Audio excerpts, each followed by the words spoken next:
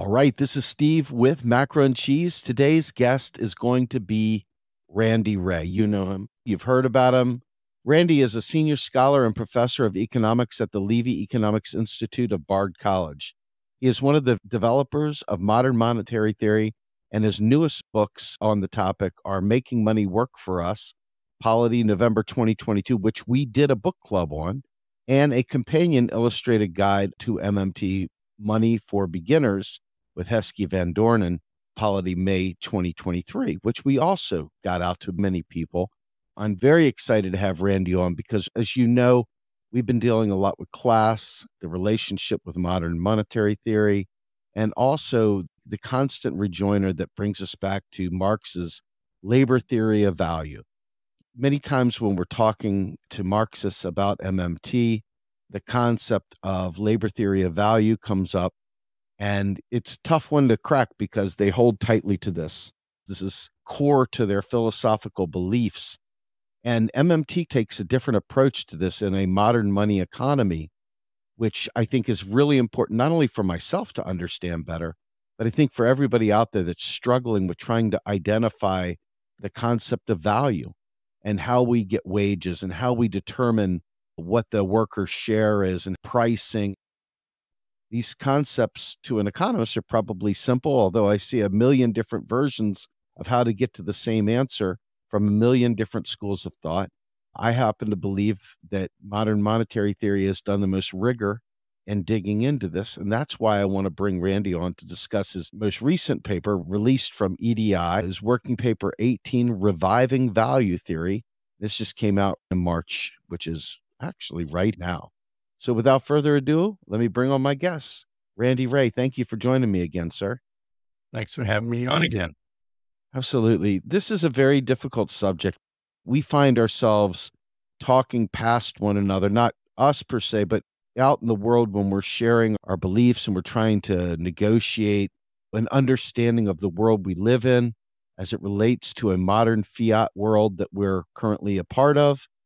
And much of the learning that people that we talk to about this come from hundreds of years ago, sometimes during the Marx's writing, Engels' writing, goes back even further to Ricardo and others. And we're constantly being told this conclusion that MMT is voodoo. It doesn't have a theory of value. How in the world can you possibly have a monetary system that doesn't have a theory of value? What is it undergirded by, et cetera? And your paper, I thought, was really great because you tied together a number of schools of thought, including the contributions of Marx. Could you give us a high-level overview of what the paper entails and what insights you hope your readers would glean from it?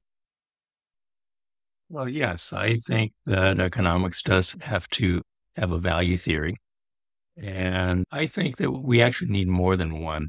I simultaneously adopt several. So labor theory of value, it came from the classical school that begins with Adam Smith, who's called the father of economics.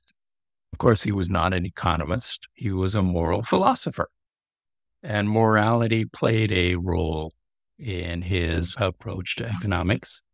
And the labor theory of value dominated early economic thinking through Ricardo, as you said, and finally to Marx, who resolved some of the problems with the early explications of the labor theory of value, and we can get to what those problems were. But he also talked about exploitation of labor. He denied that the capitalist class and the landlord class create value. All value is created by labor. This was not, let's say, a popular view among the opponents of capitalism. And so they reacted strongly against this and created a completely different approach in neoclassical economics that began just a few years after Marx's Capital. And they threw out the labor theory of value. They substituted a utility theory of value.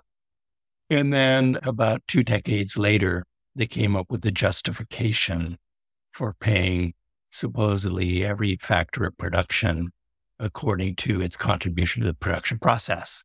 So suddenly landlords and capitalists become productive in their approach. So they resolve all of these critical problems with capitalism that were raised by Marx.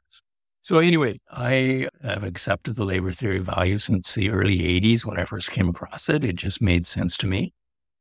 Later, in the mid-1980s, studying with Jan Bregel, who's a post-Keynesian, I came across an article by an economist, Nate Townsend, who was interpreting Keynes's general theory right as it came out. And he said, oh, what he has is a liquidity preference theory of value. And so I also adopted that. And finally, I also studied institutional economics, Veblen. And institutionalists have an instrumental theory of value.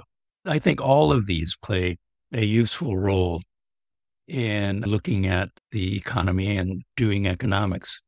I didn't really go into the instrumental theory of value in that paper. What I was trying to do was to show how we need both the labor theory of value and liquidity preference theory of value to look at the role that money plays in the economy. And so both of those approaches are critical to understanding how money works in a capitalist economy. When people talk about the economy, I think it's important to say right up front that we are in a capitalist economy, that regardless of what we may want it to be, what we're currently living in and the rules that are governing it are rules based on capitalism and based on the power of law to enforce those contract relationships, enforce the money story via tax-driven money. And all the regulations there within are creatures of law. And so none of this is just a natural thing. All of it has some component of the state putting its hand in the pie and making it do and say what the state wants it to do and say.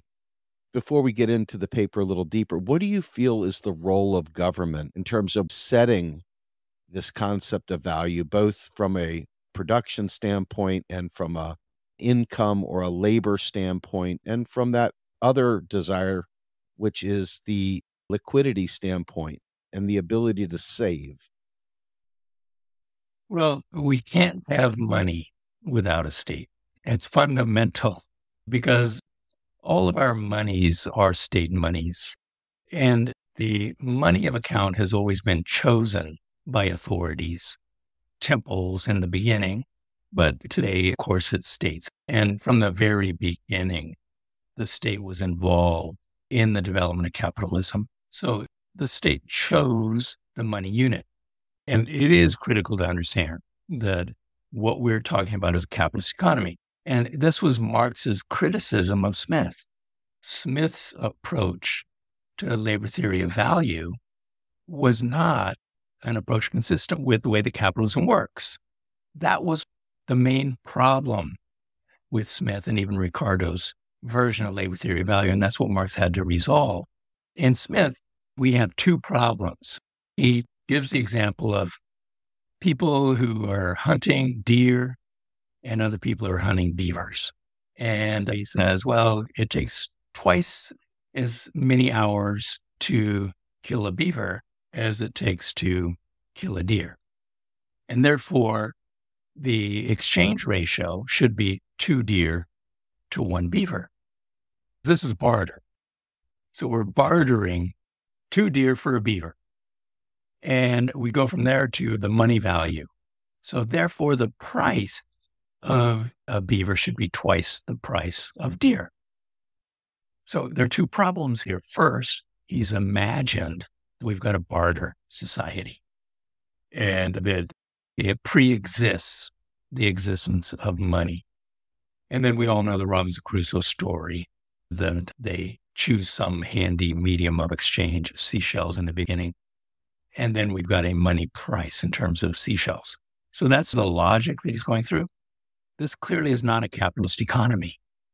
And Marx says it can't possibly work because what you're forgetting is that these hunters don't kill the beaver and deer with their bare hands.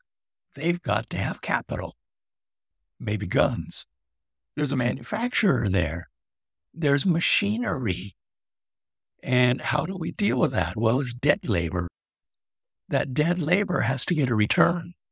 So the capitalist owns all the dead labor, and the capitalist is going to get a return.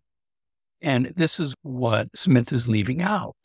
And then this leads to the analysis of how we distribute surplus labor value among all the capitals so that they all get an equal profit rate. And then we get the transformation problem and all that stuff. So you based your approach on a gentleman named Robert Heilbronner. I've never heard of Robert Heilbronner. Who is he? Oh, well, my goodness. He probably sold more economics books than any other author. John Kenneth Galbraith would be close to the equivalent. He was a fantastic economist and writer. He could write for the general public. That's part of the reason why he sold so many books. And he had a big influence on me. I think his book, Money and the Logic of Capitalism, is 1985. So I read that when I was writing my dissertation. And I have a chapter in my dissertation, which became my 1990 book, on the logic of capitalism. And the labor theory of value helps us to understand what that logic is all about. It's about labor plus dead labor producing value. And then we've got to allocate the money returns across both living labor and dead labor. One of the things I really liked, and I used it in the paper, was Heilbronner was quoting Adolf Lowe. So this is a way to think about why we needed value theory. And Adolf Lowe also was a very important economist and institutionalist who was at the New School with Heilbronner. Lowe said, what if tomorrow we wake up with a collective amnesia and we don't remember the price of anything? Would we be able to reproduce the prices that we had the day before?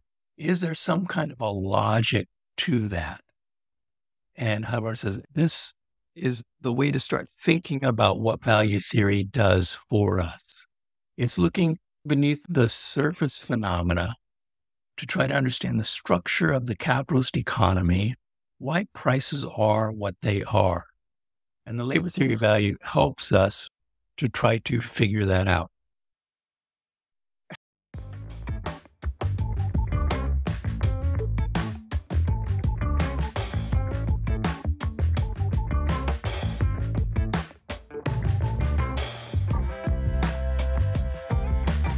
Help me understand, when I hear Krugman talk, he tends to not really understand money at all. And in your paper, you talk immediately after this that the orthodoxy, money plays no role in their processes. Help me understand how the orthodoxy comes up with their theories. Is it just hand waving and mysticism, or is there some logic behind their approach to this?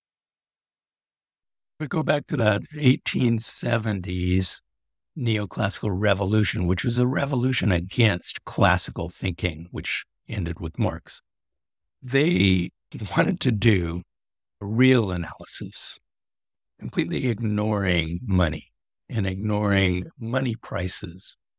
So that begins in the 1870s. And by the 1890s, they realized that they needed to demonstrate that this system that they're supposedly looking at, they like to call it a market economy. Capitalism became a bad word because that's a word Marxists use to criticize it. So it's called a free market economy.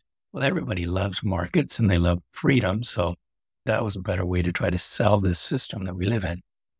It's a free market. And they realized they needed to demonstrate that the free market would come to an equilibrium where all the markets clear and where all the prices are set so that each market clears, but these prices are not money prices. They're relative prices. It's beaver versus deer prices.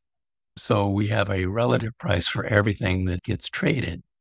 And they needed to be able to demonstrate that the market could work this way. Remember, Adam Smith said the invisible hand guides individuals who are only interested in maximizing their own enjoyment into behaving in a way that maximizes enjoyment for the society as a whole. This was called general equilibrium. We need to demonstrate that we could get a vector of prices, which is just a list of these relative prices that would clear all markets simultaneously. So Val Ross, who was one of the early developers of neoclassical economics, was the guy who really understood this and understood that you would need pretty complex mathematics to prove that this could exist. It wasn't finally proven till the late 1950s. So that gives you some idea of how difficult it was. And so finally, we have proof of the existence of vector relative prices that would simultaneously clear all markets. It's very interesting that you could not have money in this model. If money is introduced, you can't ensure that there will be an equilibrium. So it's not just that they're assuming it away because it's not relevant. You have to assume it away because you cannot prove equilibrium if money exists. So it is hand wavy. It's the basis for all modern mainstream economics because they want to say the free market works. Well, it has only been demonstrated in a model with no money. And of course, we do have money in the real world. So to try to make it a little more realistic, they'll put money in even though they know that it destroys the whole edifice of what they're trying to do. But they would be pretty irrelevant as economists if they completely ignore money. So they put it in and they say, well, in the long run, it doesn't matter. So in the long run, we get the general equilibrium. But in the short run, money can temporarily matter. And it prevents us from getting that equilibrium. So it screws up the works, but in the long run, it won't have any impact. So that's the way the money is dealt with in these models. And so it's sort of ironic. These are the models that are used by central banks. And of course, what are central banks all about? Monetary policy. They use a model that really has no room for money in it, no room for banks, no room for central banks. In other words, everything that they're supposed to be paying attention to cannot really be put in the models. So it's ironic. Krugman really isn't one of these people. He's working at a much more lower brow. I'm not saying that as a negative thing. Lower brow where the real world exists, where banks exist, and all of that. He's really in a completely different space. He wants to provide policy advice and all of that. Okay, fair enough. But it is true that he does not understand how banks operate. He writes these pieces. Hyman Minsky, who was my professor, Minsky is wrong. He thinks the banks create money out of thin air. Well, of course they do. They just keystroke credits to your bank account. That's where money comes from. He still believes the deposit multiplier story and all that. Very few economists who work in the monetary sphere believe in that deposit multiplier anymore. He's one of the last ones. He's like the last member of the members only jacket club. What I found fascinating, because I'm just now getting my feet wet in trying to understand Marx. I've read a bunch of it and most of it went right over my head. I think the toughest read of my life was going through Capital. I guarantee you, I skipped probably half of it. I even had the benefit of listening to it in audiobook, and I tried to follow along, and it was an incredible challenge to slug through it. But from what I read, it was interesting because most of it felt like it was living in a gold standard commodity money era, and everything about it was based on commodities. And in your paper, you talk about there being two Marxian approaches to the value of money. One was labor hours and the other was social value. Can you describe the two approaches that Marx took? Yes. Marx is extremely difficult reading. I have friends who can read German, And they say it makes a big difference if you can read the original German. The translations are very difficult and not necessarily good translations. So I think that's part of the problem. Another part of the problem was he was a philosopher. I have a lot of trouble reading philosophers. It's very difficult going. And so I'm sympathetic to what you are saying. And then furthermore, there were 3 volumes of Capital. And I think only one was published when he was alive, and the rest are thrown together and published. So that's another part of the problem. So yes, there has always been these 2 views of how Marx is treating money, and you can find evidence to support both. So one would be really following Smith. We've got gold is money, is just another commodity, and it takes labor hours to dig the gold out of the ground and I guess melt it and put it into bars. And so the value of the gold money is determined by the number of labor hours. And then we get the deer, beaver, and gold equivalents determined by the labor hours. This is completely inconsistent with capitalism, because we've got to take account of the capital involved in producing all of the commodities. And the other interpretation is that Marx realized you have to have an external measure of value in order to measure the value of the labor hours involved in commodity production. You need 2 measuring units. And I read Marx before Keynes because that was the sequence at Sacramento State. When I studied, we did the history of thought, and the first semester was the classicals up through Marx, and the second semester was the neoclassicals through Keynes. So I had read Marx, Labor Theory of Value. It became more clear when you read Keynes, because in Keynes says, if we're going to measure the value of output as a whole, there are only 2 possible measuring units.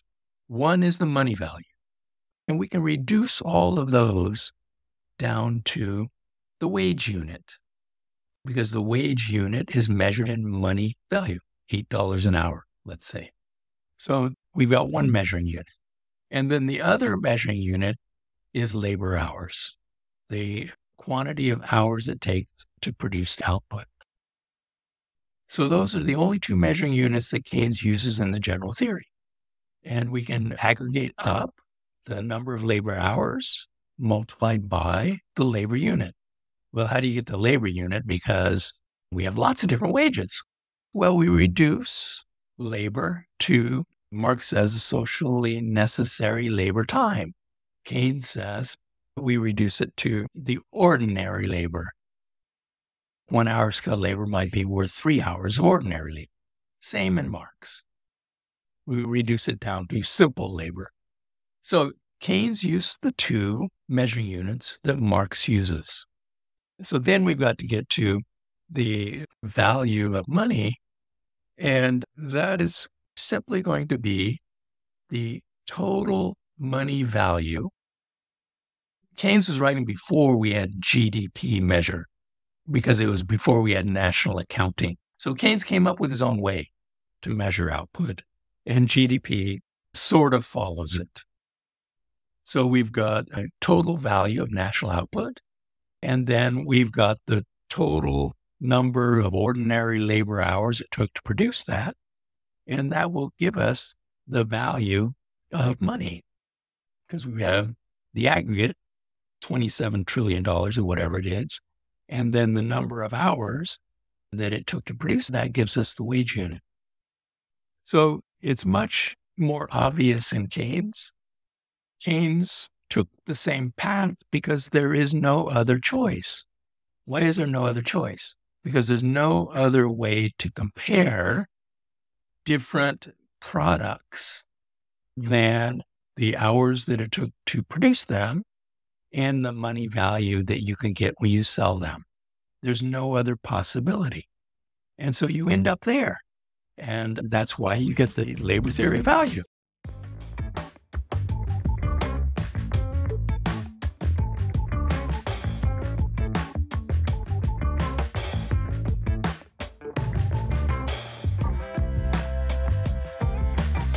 for myself, I really want to get my arms wrapped around some of these concepts.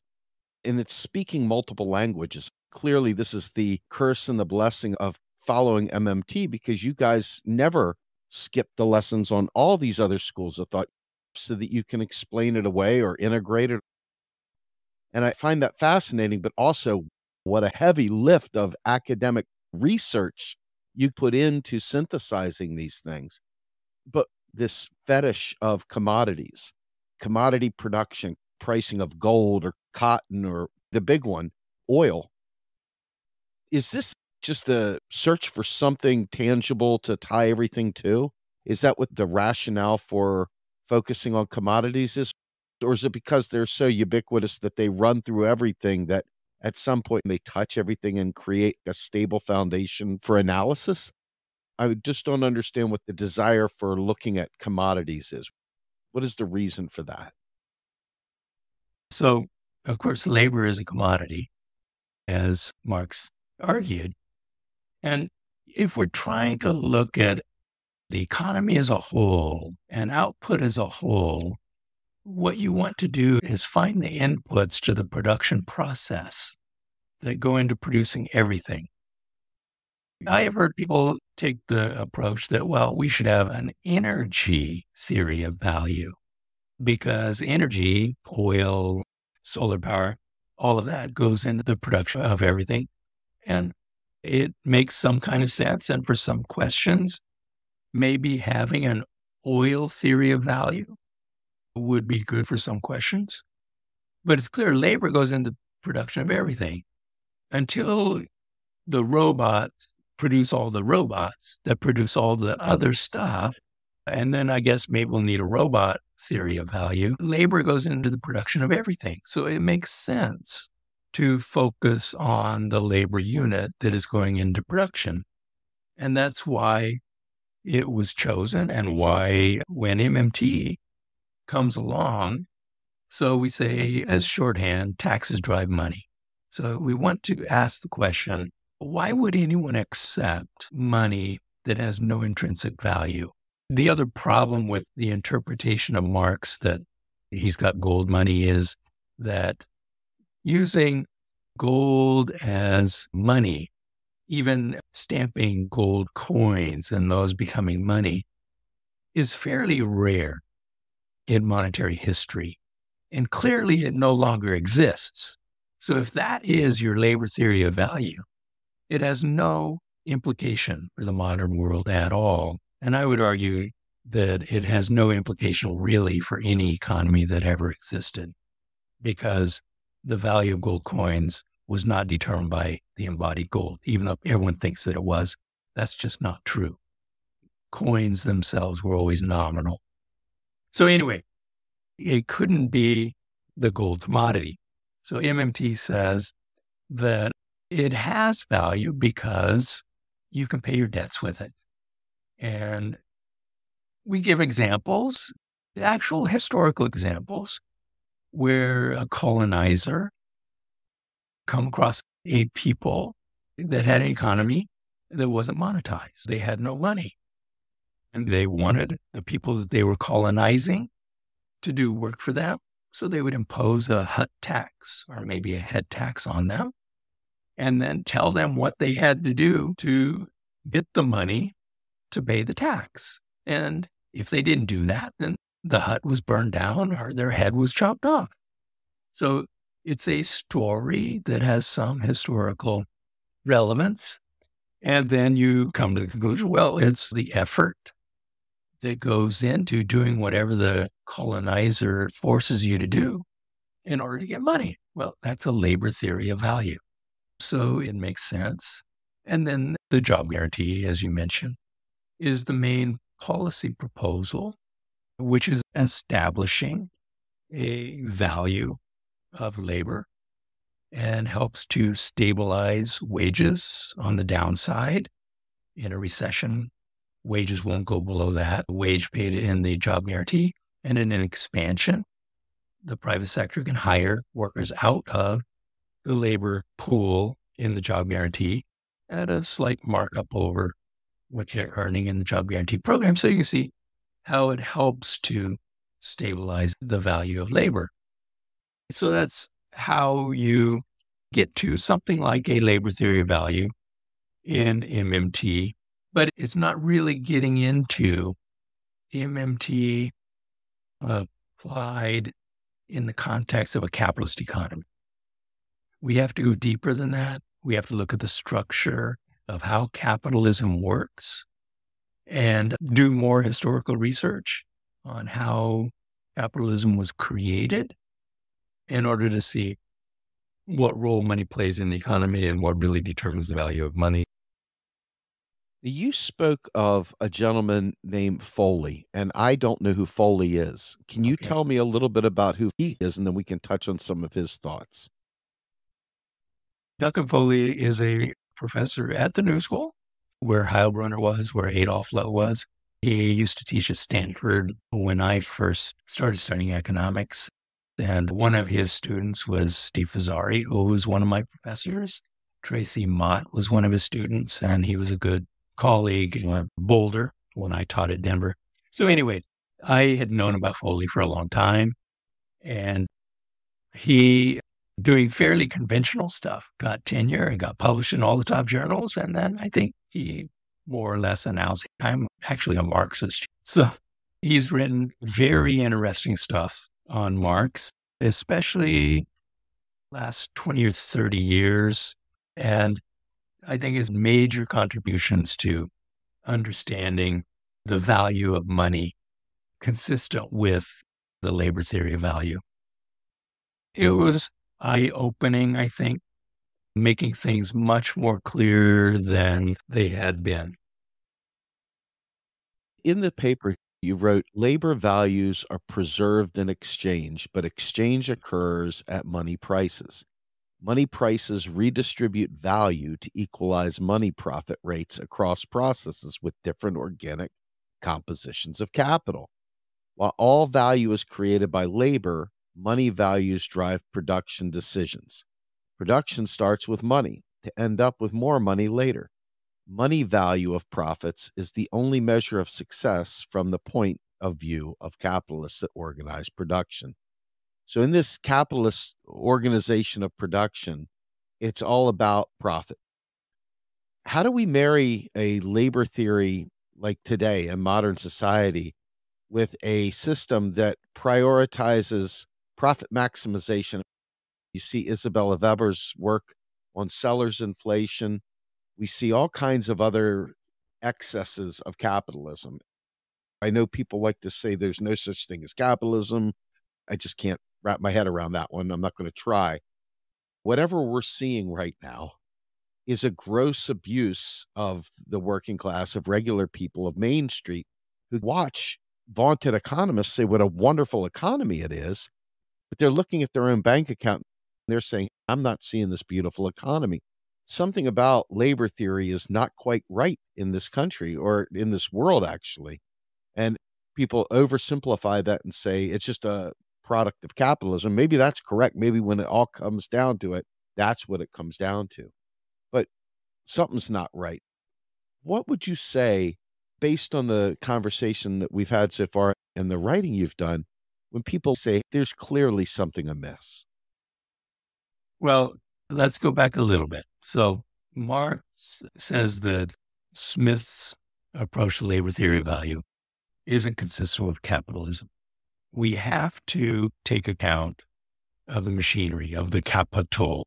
And when Marx says capital, really he's talking about a fund of money that can be used to build and own the equipment, the manufacturing equipment, and so on. And they need to get a profit on that capital that they have used to fund the production of the machinery and ownership. So when we apply labor to the machines, we've got to pay that labor for the value that is required to reproduce the laboring class at the socially necessary standard of living. So that generally goes up over time. And labor has this ability to produce a surplus. And this goes back at least to the beginning of agriculture, so that an individual working, of course, in a social setting, because there's no such thing as production by individuals, the laborers can produce more than is necessary to sustain them. When you have an egalitarian tribal society, that surplus is accumulated collectively and used to get you through the droughts. So you have a 7-year ever normal greenery. You set aside enough grain to get you through 7 bad years. That was the rule of thumb in tribal society. So that surplus is owned collectively. But what happens with the rise of a ruling class is they take a portion or maybe all of the surplus for themselves. And that's what we call exploitation. It's a natural ability of humans, once they've discovered agriculture, at least by then, to be able to produce more than is required to reproduce the laborers. With the rise of class society, it's the upper class or classes that grab that. So the rentier class plus the capitalist class grab the surplus, and that's called exploitation. Then we have a rate of exploitation. And people try to estimate what this is. Anwar Sheikh, who's also at the New School, and Duncan Foley and Marx, let's say that the rate of exploitation is about 50%.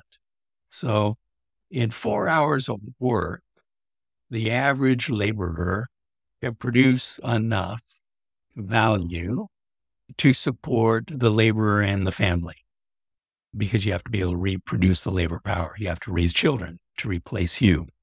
And that means that the rate of exploitation is 50%. The second 4 hours of labor time goes to the surplus that is then taken by the upper classes. And what Foley's big contribution was arguing that from Marx, we know that there has to be a tendency to equalize the profit rate across every line of production.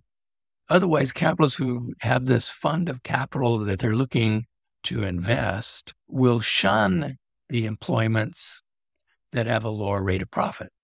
So profit-seeking behavior is going to tend to equalize profit rates across all sectors of the economy. So that's in Marx, but it's also in many other approaches to studying capitalism. There should be a tendency to equalize profit rates. It's a tendency. We're never going to observe it at a point in time. There are always new employments coming along, new ways of producing. There also is market power, which is one of the things you were getting to. The ability to set your price a bit higher because you're Coca-Cola, not Royal Crown Cola. You're able to get a higher price for your stuff. All of those complications mean we'll never observe it, but it is a tendency. What Duncan did was said that there has to be a similar mechanism to equalize the rates of exploitation. So if the average rate of exploitation is this 50% that I was just talking about, there will be a tendency for the struggle between workers and capitalists to equalize the rate of exploitation across different sectors of the economy too. So the new thinking about the labor theory of value is it's not only the profit rate, but it's also the rate of exploitation that tends toward equalization. And then finally, a point you're making, and Duncan makes it, but I think we all need to think more about it, which is this tremendous overhead that has been developed in the modern capitalist economy. We call it financialization a lot, where a greater and greater proportion of the surplus is going to these essentially rentier class that actually don't contribute anything to production, and in fact, greatly negatively impact production, make it much less efficient. That is what has been depressing living standards of workers, because more and more surplus higher and higher rates of exploitation are required to keep this functionless superstructure adequately compensated for screwing up the economy.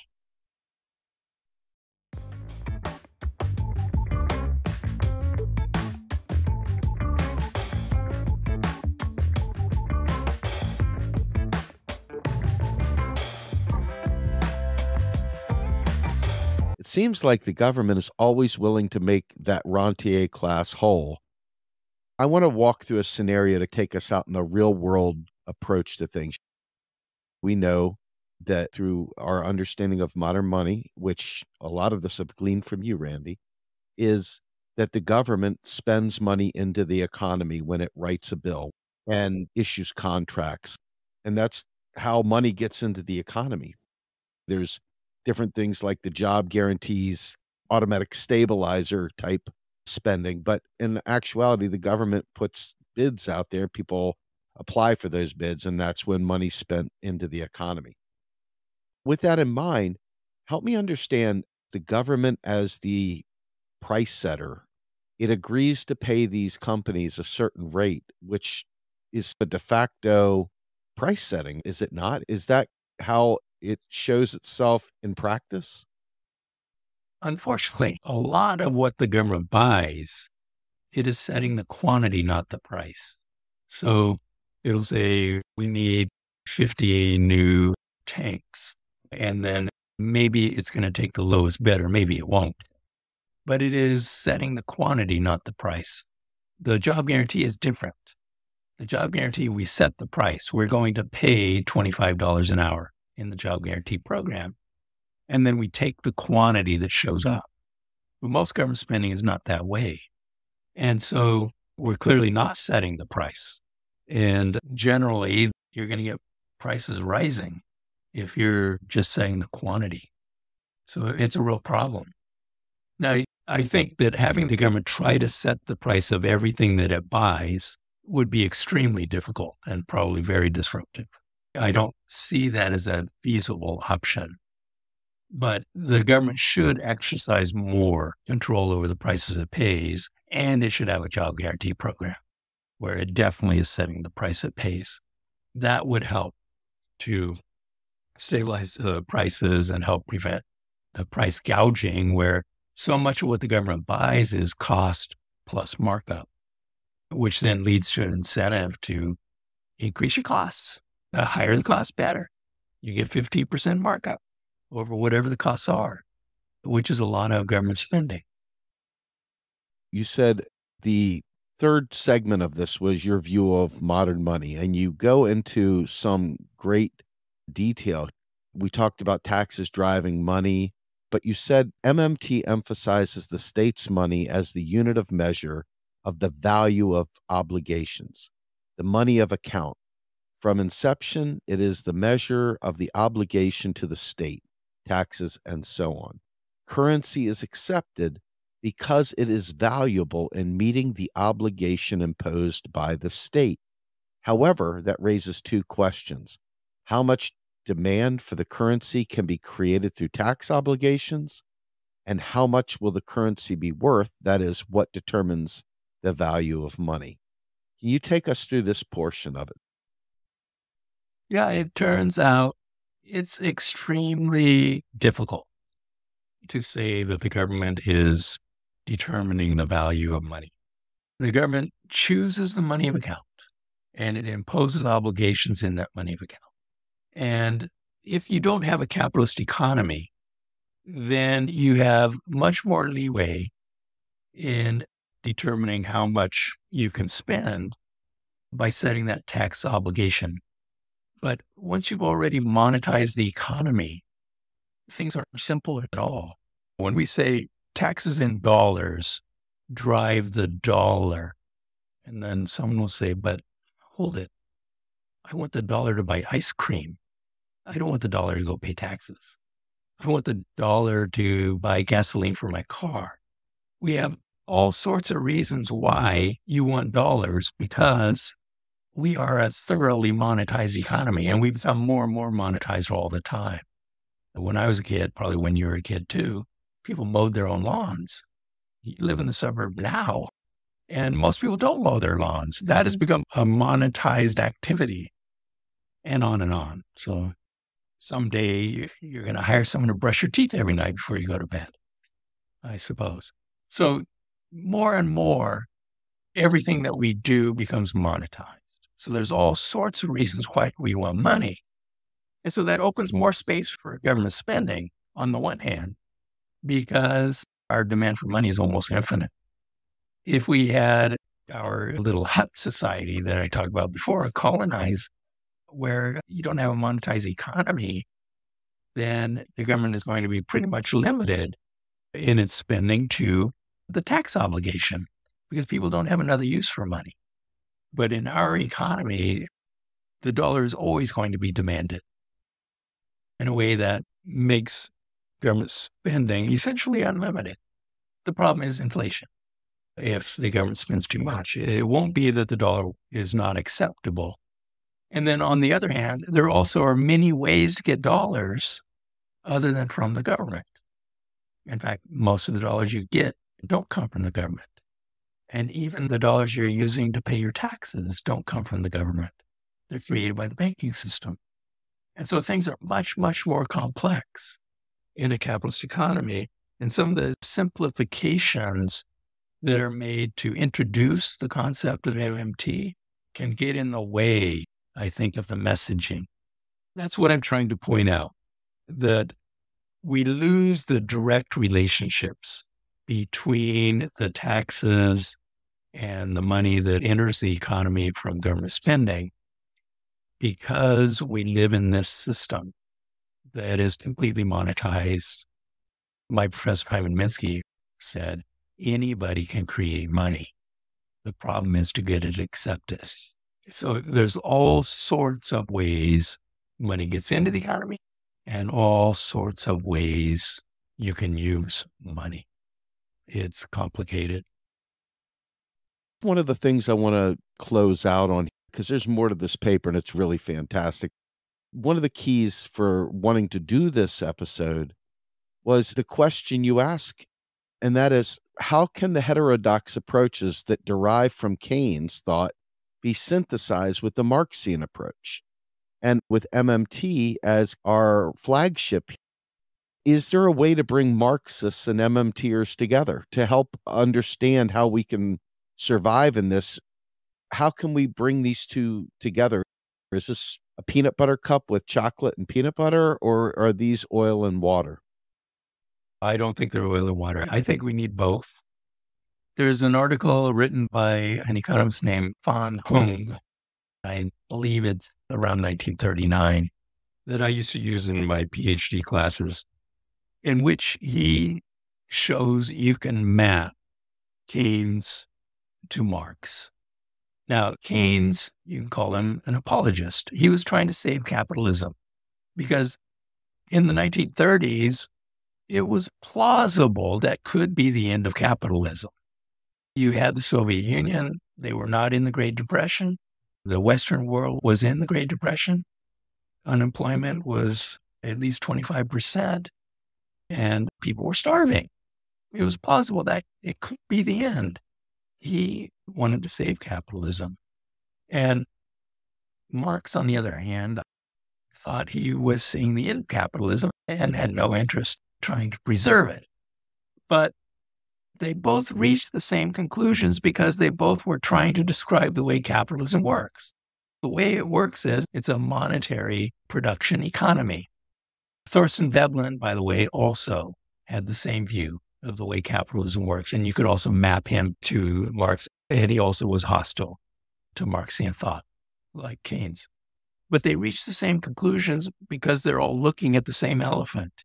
It's a monetary production economy that starts with money to try to end up with more money. That's what capitalism is all about.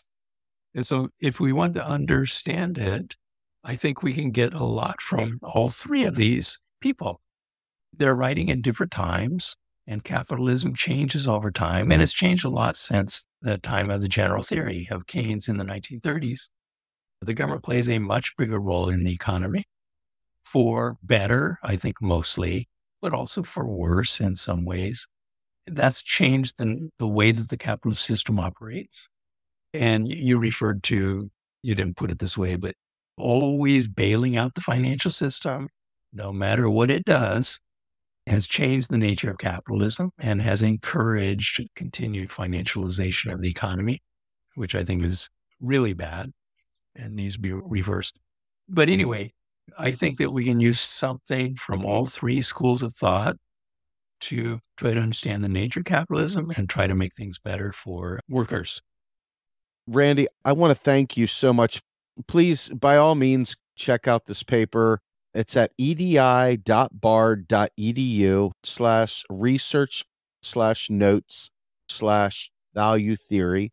Of course, this will be part of our show notes, as every week when we produce these podcasts, we have fully edited transcripts and we have an extras page that ties the links to each of the things we talk about in the podcast. So by all means, check this out.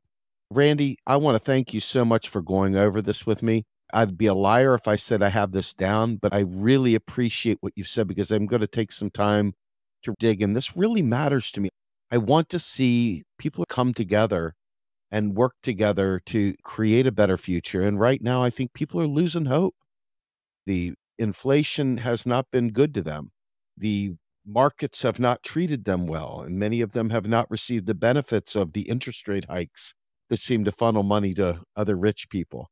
So at this point, I think that there's no greater thing than to get regular people in that regular labor category to be able to understand the world around them better and to be able to organize and to make the changes that they think need to be made. So Randy, thank you so much again for joining me today. Tell folks where they can find more of your work. Well, there's a lot at the Levy Institute. It's just levy.org will get you there. And there will be a more polished and longer version of this labor theory of value paper eventually at Levy when I get some time to finish it up. Very good. All right. Well, folks, my name's Steve Grumbine. I'm the host of Macro and Cheese with my guest, Randy Wray. We are out of here.